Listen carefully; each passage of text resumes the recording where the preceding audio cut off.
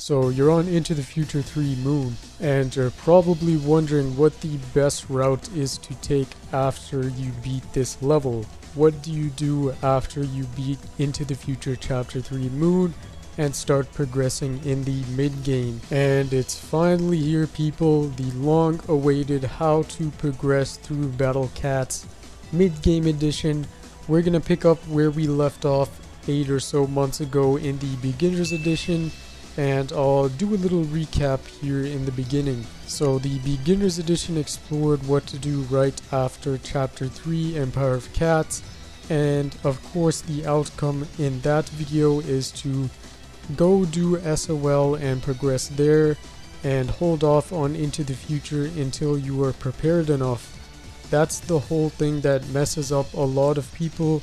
They hop straight into the Future right after beating Empire of Cats, and then they start getting stuck constantly. So the key thing is, if you progress way too quickly, you are going to get stuck eventually, and you might even get yourself in the cycle. But basically, to wrap it up, that whole video covered up the whole beginner phase of Battle Cats and how to go through it so you don't get stuck anywhere, and so you can progress very smoothly through the whole of Into the Future and also Stories of Legend. Now, by the time you do reach Into the Future 2, I do highly recommend that you have all the crazed cats and most of the Stories of Legend legends that you can obtain, like Runner and Wolf and Little Nye.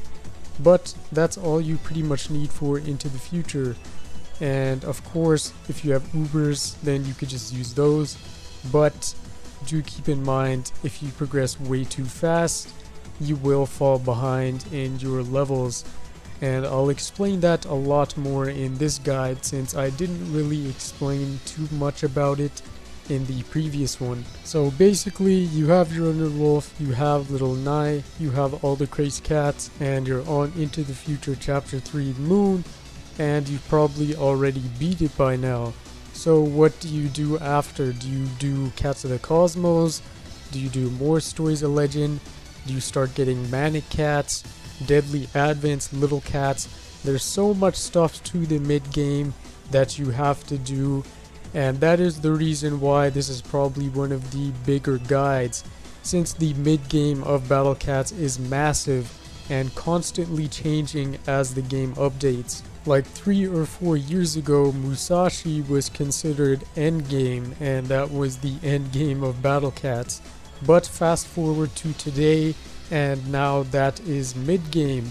So mid-game constantly does evolve as Battle Cats grows and gets more content, but that will eventually end at some point, and that will be a very moody day for some people. But anyways, welcome to the mid-game of Battle Cats, probably the most grindiest part of this game. If you aren't grinding constantly in the mid-game of Battle Cats, you are going to falter behind and struggle a lot. This is by far the grindiest part of the game, so absolutely do keep that in mind going forward in this guide. And you can just probably guess what I recommend doing right after Into the Future Chapter 3. You have two options here. One, you have to absolutely start grinding out the cat fruit stages, the XP stages, and cat ticket stages. So that is the first option, and that is the way to go right after beating Into the Future Chapter 3. And I'll explain the reason in a second here. But the other route is, if you do have some very solid anti-alien units and or Ubers, then you can start slowly grinding Cats of the Cosmos and getting those treasures done and completing whole of Cats of the Cosmos Chapter 1. Though Cats of the Cosmos is easy, it is very time consuming, and I would recommend to not progress in Cats of the Cosmos yet, and I'll explain this a lot more later in the video. But first, of course, let's get into the recommended route. It is grinding XP, cat fruit, and cat tickets. Now you must be wondering why I'm urging you to grind these stages, and you've probably been doing them before already, but this is where you have to take it up another level and get prepared for those manic stages. This is where you'll need to get your gacha levels fully developed, awakened, and maxed out. So get them level 30, get them true formed, grind those cat fruits and XPs for them, get your basics leveled up, and get them to at least like plus 20 around there, and you'll pretty much be set for the manic stages, since that is the next big thing after Into the Future Chapter 3 that you need to prepare for. Now of course, if you have some of your gacha units already awakened and you have some very solid ones from before, and let's say you've gotten some manics before Into the Future actually was completed, like Manic Macho Legs, Manic Mohawk, whatever manics you did get before you completed Into the Future. And if you did that, then you won't need to grind as much, but there is still some other units you'll need for in the future, so this is your opportunity to get those units awakened and maxed out, since you will need them for future use in Cats of the Cosmos and of course later on in SOL. But what if your gacha lineup and gacha units are just complete trash and you have really no good gacha units to use in the manic stages? Well, this is where you're gonna have to grind extremely hard, because in place of those very solid gacha units for the manic stages, you will need level 30 crazed cats, and level 30 crazed cats can be obtained by reaching 3650 user rank, so it's a pretty long way to go from Into the Future 3, so it is very grindy if you do not have the good gacha units. And if you're wondering which gacha units are good for the manic stages, I have made a video on that. Boom, it's right there. Click it and you will see all the key units for the manic stages, and that will set you up for that. But other than that, grinding these XP stages, cat fruit stages, and cat ticket stages also is essential if you have no key gacha units for the manic stages. Even grinding the lucky ticket stages for power-ups is also very recommended in this whole phase after Into the Future 3. So after Into the Future 3, there is a very drought period of just grinding out cat fruit stages, XP stages, and cat ticket stages. Maybe doing some SOL on the side, doing some 3-star, 2-star, 4-star stages, and getting some cat food on the side, doing some more rolls, trying to get those key gacha units. Whatever you do on the side doesn't really matter, as long as it doesn't interfere too much with your cat fruit, XP, and cat ticket grinding. Now the stages I recommend doing for these grinds, of course, all the cat fruit stages, every single one of them, make sure you do them, including cat fruit buffet.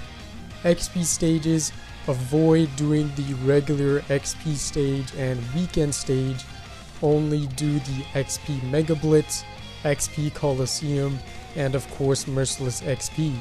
And as cat ticket stages go, this one is optional.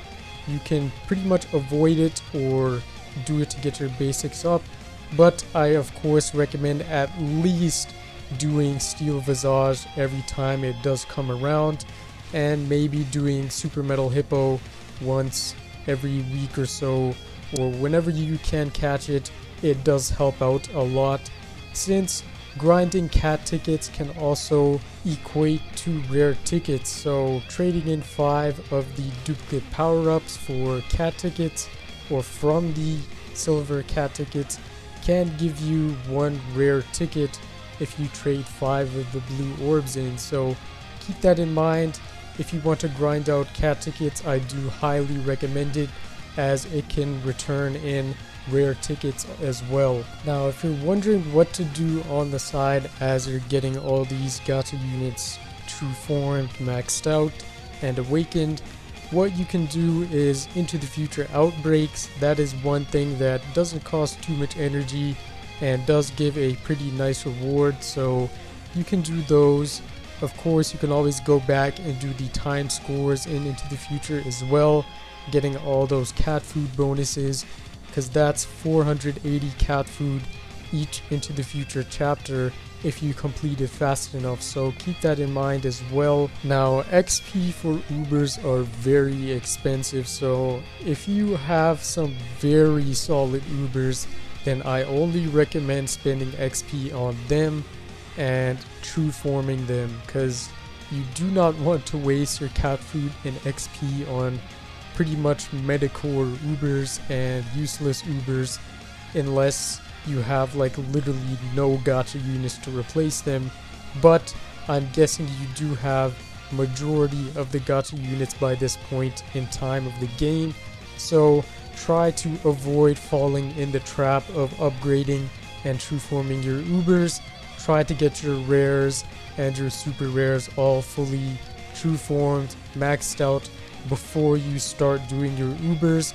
This way you can save a lot more XP, and one of the reasons why I have so much XP, as you can see, is because I rarely level up my Ubers. Now let's get into SOL before we hop into the manic stages. So without manics, there is a certain point to where you can go up in SOL where it starts getting very difficult unless you have some very overpowered gachas, so keep that in mind.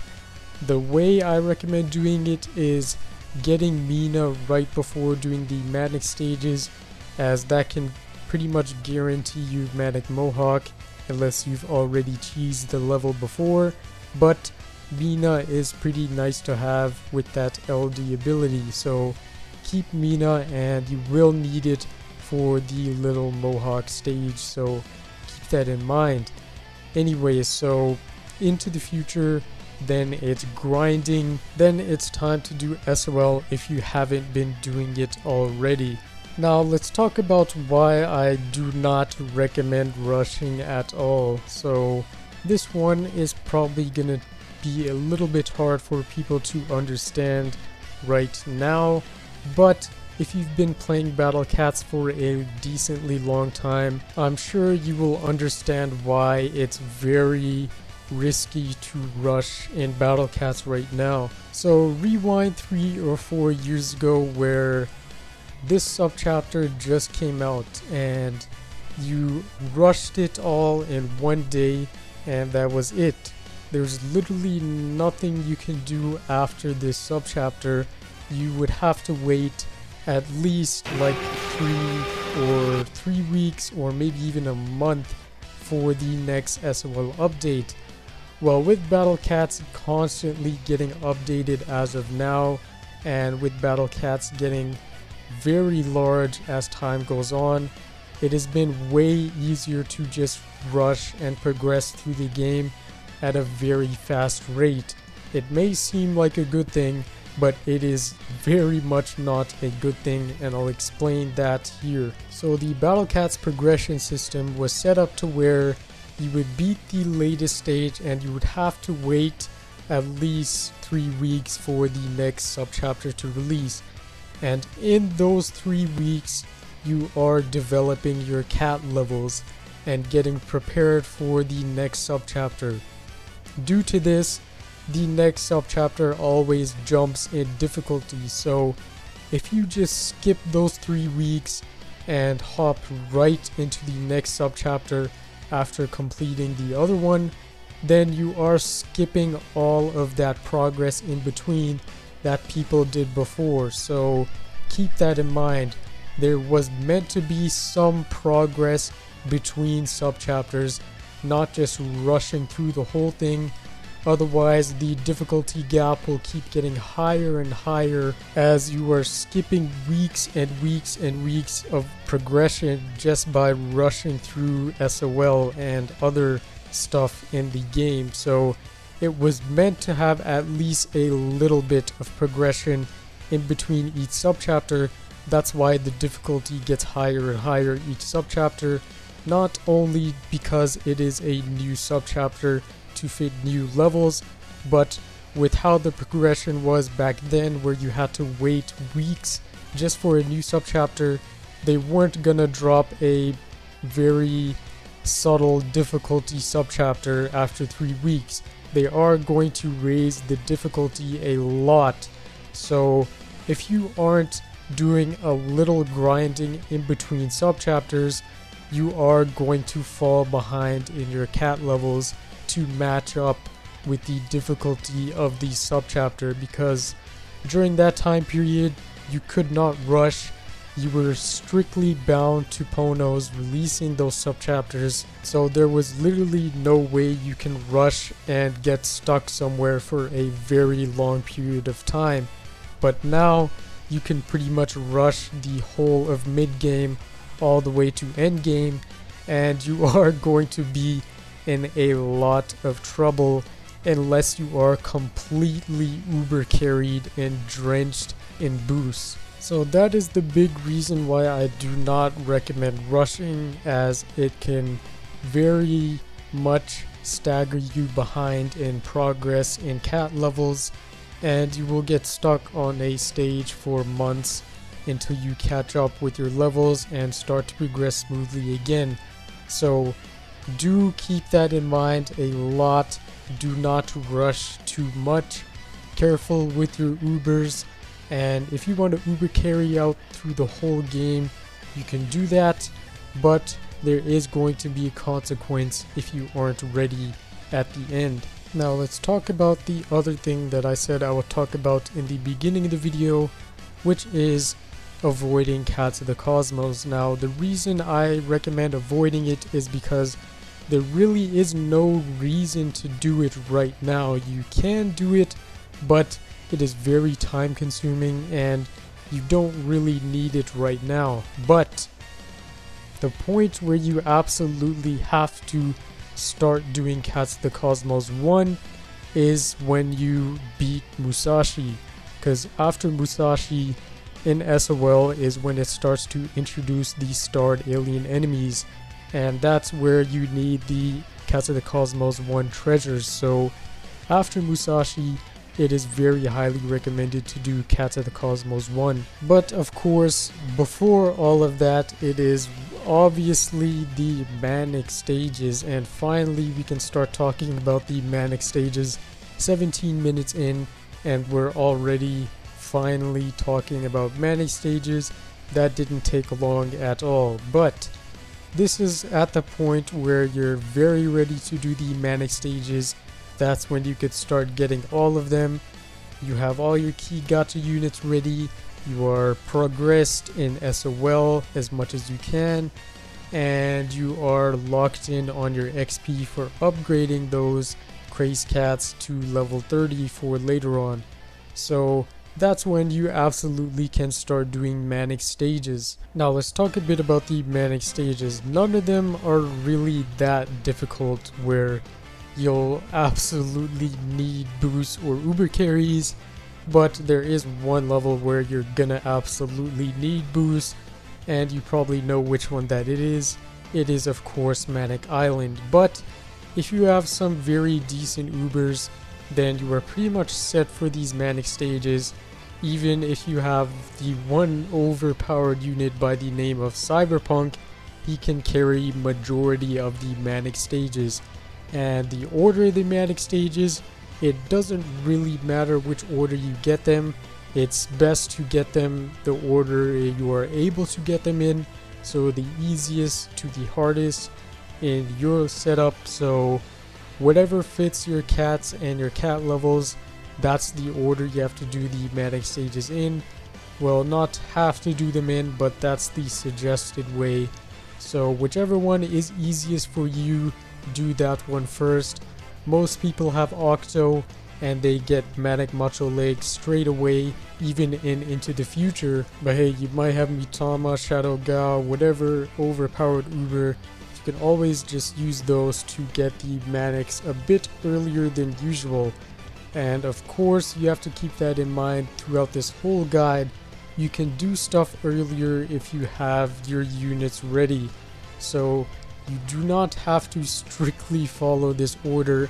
if you already have some very decent units or Ubers, so keep that in mind. That is also another reason why I recommend holding off on Cats of the Cosmos until later, is because you might not have everything for some of the restrictions in those levels, but by the time you beat Musashi and you're in that point in SOL, you definitely have everything you need to just sweep through Cats of the Cosmos 1 as a whole. Manic Cats is a very big game changer, and especially big if you do not have very good gacha units.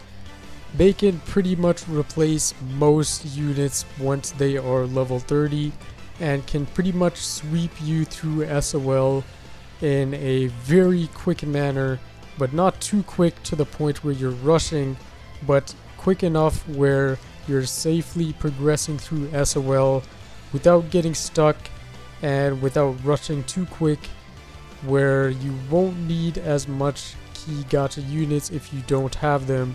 So keep that in mind. Level 30 manics are very useful everywhere. Now, after all the manic stages are complete, there is some things you can do right after completing the manic stages, and I'll hop into those things in a second here. But before we start off this whole end half of this guide, while you're progressing through in this whole first part of this guide, and you're following this guide and you're progressing in this way the guide is telling, then in between you are able to do some other things like the revenge stages for cyclones or collab events or any other event that is limited and new that you haven't done and that's within range of difficulty. Then you do complete those stages. But if you've already completed everything before that and you've completed the manics and you're pretty much set in your gacha units and your levels, then of course it is time to do the advent stages. And here we go with the advent stages. Now this does require some very decently leveled units, as in level 30 manics or crazed and true form gachas, but there is one exception or a couple exceptions where you can do these advents earlier than usual, like the deeply dreaming advent stage where the vendor cat is dropped. You can do that a lot earlier than usual, even before the manic stages. That's just how easy that advent is. And maybe you have some overpowered Ubers to counter a certain advent stage, and that will allow you to do it way earlier than usual as well. But other than that, manic stages, then it is advent stages, because you will need some of those manic cats for these advents. And a very good example for that is this one right here, Realm of Carnage, aka River Styx. Now the reason I recommend doing this after manic stages is because these stages are kind of more difficult than the manic stages itself, so it does help getting more levels and more prepared for these stages than you would for the manic stages, as in doing them after the manic stages actually gets you perfectly ready to start doing them. But of course there are still some of them where you might get stuck and you might need a certain unit to completely beat it. But as I mentioned earlier, if you have these certain units, then you can do these advents earlier than usual. Like with Deeply Dreaming, if you have ICAT and LD units, you can pretty much beat that level with no effort at all. It is super easy. Same goes with some of the other advents. If you have certain units, you can pretty much sweep them very easily, or certain Ubers, so keep that in mind as well. You do not have to absolutely wait until after you get manics to do these advent stages, but it is just very recommended to do that, since you will use some manics unless you have other gacha units to replace them. But the key setup for the advents is pretty much the same thing as the manics. make sure you have the key gacha units ready for these stages and your normals decently leveled plus 20 or plus 30, manics at level 30 or craze cats at level 30, and of course if you have ubers you can replace some of those if you don't have those, and that's pretty much obvious if you've reached this far in the guide. But as I've said before, generally once you are ready to do the manic stages, you are kind of ready to also take on the advent stages, the deadly advent stages. And if you have some very solid levels on your units or boosts or even talents, then you might be able to do the revenge stages for some of these deadly stages as well. So the merciless counterpart for these advents, you will be able to do them as well if you are prepared enough. Now as far as order goes in completing these deadly advents, there really is no order to beat them, but there is one that I do recommend. And of course the first deadly advent I recommend completing is the Deeply Dreaming event. Get Vendor Cat as early as you can. It can help a lot in the little cat stages and maybe in some other stages, maybe even in some manic stages if you beat this deadly advent early enough. The next thing I recommend doing, it's a choice here. You can either go with Queen Bee or Realm of Carnage, but I recommend doing Realm of Carnage first since Express Cat can help out in both Queen Bee and No Plan A after. Then of course it's Thick Boy Dabu. You can do this really whenever, but if you aren't prepared enough in your plus levels for your Chimera, since it is pretty key in this level, then you can do it later on down the line.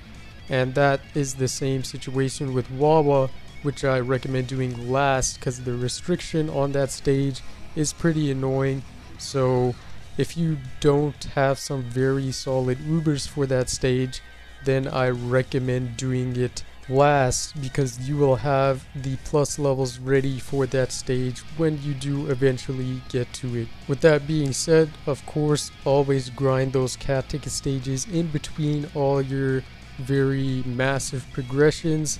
Same with cat fruits and of course XP. Unless you've got all your main units already for these stages, you won't need to do XP and cat fruit.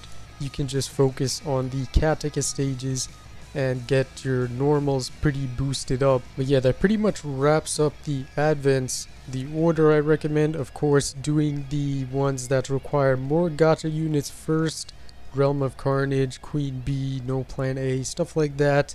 Then doing the one that is more normal cat reliant like Dabu and Wawa last, since that's when you'll be ready with your plus levels. And like I've said multiple times in this guide already, if you do have certain units like Ubers to counter these deadly advents, of course you can do them earlier than usual, and that goes for pretty much anything. Now if you've completed all the advents, you've got all the cats from the drops, wondering what to do next after advent, and of course the obvious answer is progressing through SOL again. Now if you haven't gone up to Musashi already, this is where you have to progress up to Musashi, and of course once you beat Musashi, that is when you must absolutely start doing Cats of the Cosmos 1 if you haven't started already. Now Cats of the Cosmos is very tricky for treasure grinding since Cats of the Cosmos treasure festivals are pretty rare, so it does become very annoying to try and get treasures for Cats of the Cosmos. But the way I recommend doing it is while you're progressing through SOL, and if there is a random Cats of the Cosmos treasure festival, that's when you start grinding that out, and try to grind it out until you can't anymore. So only recommend doing Cats of the Cosmos when there is treasure festivals. I mean, you can do it when there isn't, but it is going to be very time consuming and it will take a long time to complete the chapter. So do your normal thing, go through SOL, bam, 24-hour Cats of the Cosmos treasure festival pops up. Stop doing Stories of Legend, go to Cats of the Cosmos and grind out those treasures as much as possible during that treasure festival.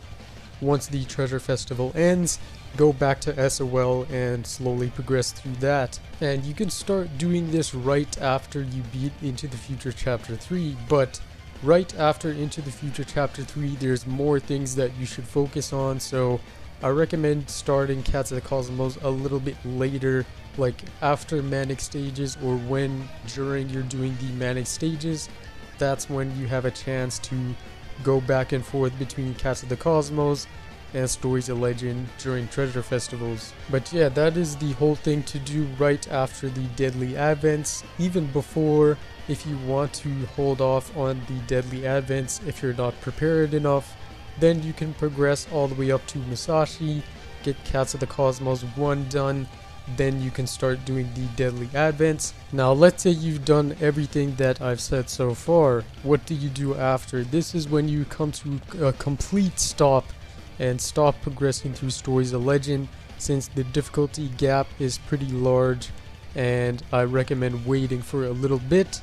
And while you're waiting to progress in Stories of Legend, of course there is still something else you can do, and of course that is little cats. Now of course some of these little cats can be done way earlier than usual. A prime example of that can be Little Legs, where you just need Cool Japan and a Bahamut.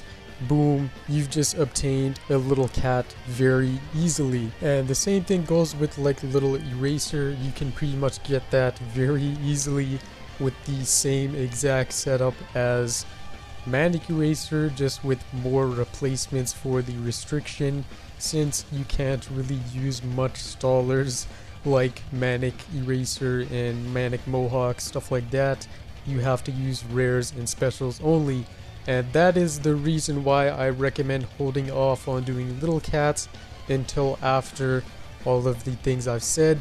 Since the restriction is the 4-star restriction, you will need your normal cats or your special cats very decently leveled, and your rares very decently leveled as well. And if you haven't been getting the collab stallers recently and the 5th year staller, it's going to be very hard to find some stallers for these little cat stages, so keep that in mind.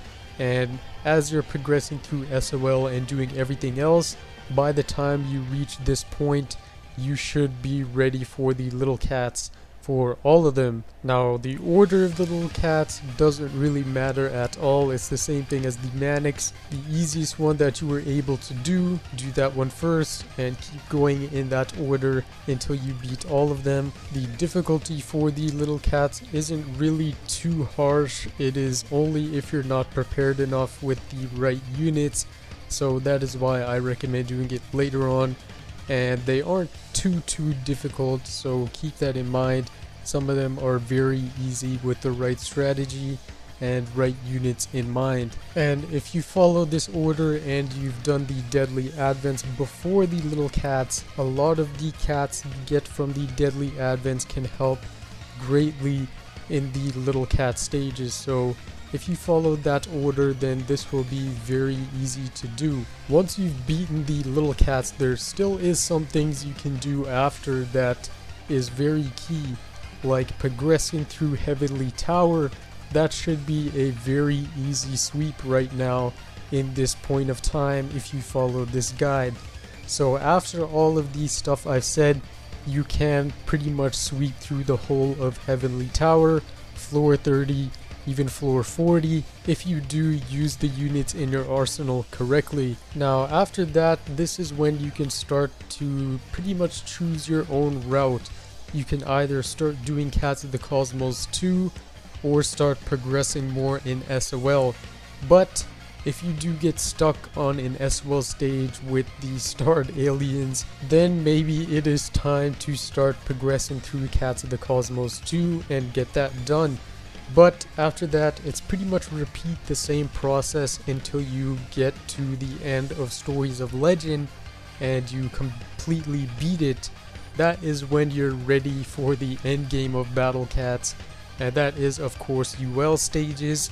the other advents that are new, and of course, if you haven't done them already, it is on to doing the revenge stages for the advents. But of course, that is for another video. And finally, the mid-game progression guide is complete. This was a pretty big one. I've had to condense it down a bit since it would be over 50 minutes long if I didn't take out some stuff.